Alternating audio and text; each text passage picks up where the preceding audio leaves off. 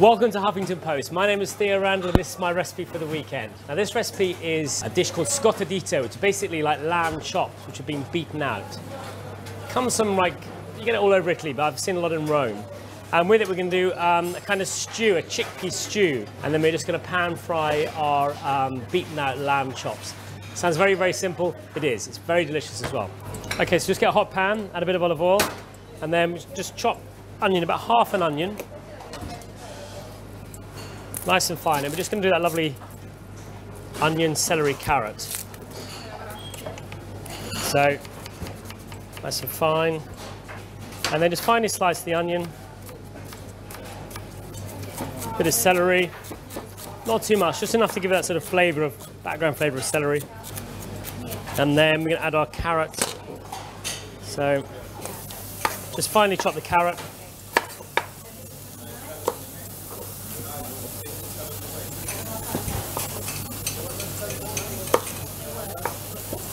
Nice and fine, doesn't have to be perfect, just so it cooks reasonably quickly. And then just mix it all together. This one's quite good to add a little bit of salt, that'll get the water out of all those vegetables. That's cooking away, so while that's cooking, we're going to make our little lamb chops. So we're just going to cut this. Leave the fat on there. It's quite nice, the fat, because it really, when it cooks, obviously that fat is the flavour, so it's very important you keep the fat on, or some of the fat on.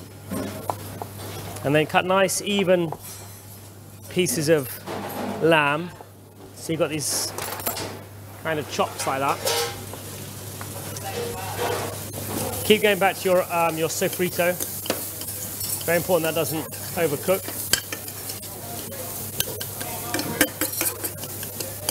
Just cook that for another minute or so, won't be so long. And then we're going to get our bit of cling film and then just put the lamb chops on the board. Get a bit of cling film over the board like that. And then whatever you've got, I mean, that's a cleaver, but a rolling pin or anything sort of quite sort of heavy that you can smash this down. Even a pan, a saucepan would be quite good. So just bash down.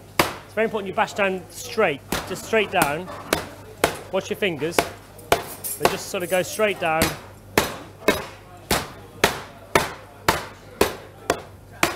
And as you can see, all that fat sort of come out of the lamb. So you've got these lovely, kind of almost like lollipops of lamb. Okay, so we'll get rid of that cling film. Now, let's go back to our Inzamino, so the chickpea stew. We're going to add some tomatoes, so we just got some like tomato passata here. Just add that. And then we're going to add our chickpeas to that. So this is that's about half a can of chickpeas or a jar. So just add some of those. Then we're going to get some chard. Now I'll get rid of this red board. We've got some, that's just Swiss chard. I've just cut the tops off and blanched it in boiling salted water. And that's what it looks like. So it's just kind of like that with the stalk. You can add more stalk if you want. So just add the charred leaves. Add that. And then that's pretty much it. So it's just celery, carrot, onion, tomato, and Swiss chard. And then we're going to check the seasoning. So, salt, I know it needs salt. Plenty of black pepper.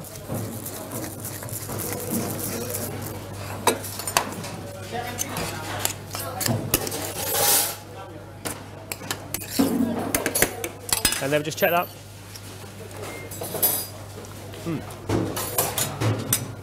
Really nice. That contrast of flavour, textures. The chickpeas, not crunchy, but sort of quite firm. And that sweet chard and the carrots and the tomatoes, delicious. Right, so that's done. We'll put that to one side. Let's do our the Scottadito. Okay, the lamb. So, really hot pan.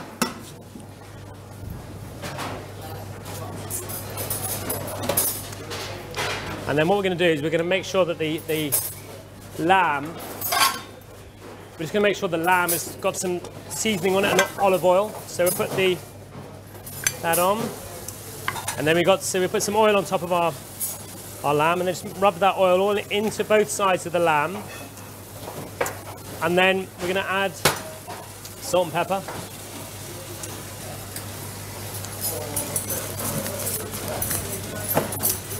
Now you can grill this if you've got a barbecue outside. It tastes even better barbecued, but just as well, it's nice in a pan as well.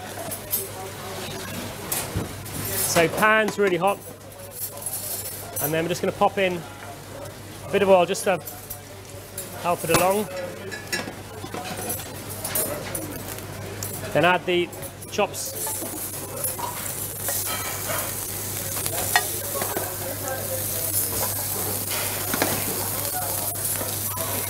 And just cook those. And just let them sort of get a kind of crust, even for like a minute or even 2 minutes on either side. To get this lovely kind of crust, all that fat starts to render down.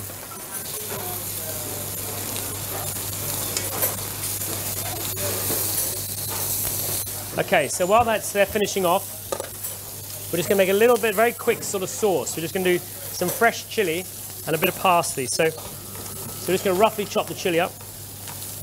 Then we're going to add a bit of parsley, a little bit of flat parsley, and then just chop the parsley and the chili together. This is just quite a nice way to sort of finish off the dish. It gives you that kind of fresh sort of heat of the chili, and that parsley got a lovely kind of fresh parsley taste. In a bowl, put our chili parsley in there, add a bit of salt, a bit of pepper, a bit of olive oil, and a squeeze of lemon. Okay, now let's take our lamb chops off, just let them sort of rest a minute, put them to one side. And then we'll plate up. So make sure this is warm.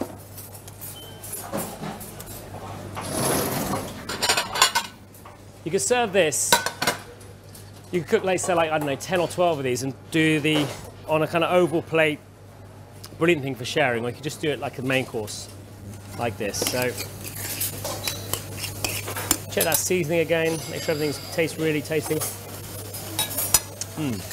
Delicious. And then a nice spoonful of that beautiful Inzamino. Like that. And then get your Scottadito lamb chops nicely around the plate. And then get your sauce, the chili, a bit more olive oil, chili, fresh chili parsley, a bit of lemon juice and olive oil, and then just sprinkle that over the lamb chops.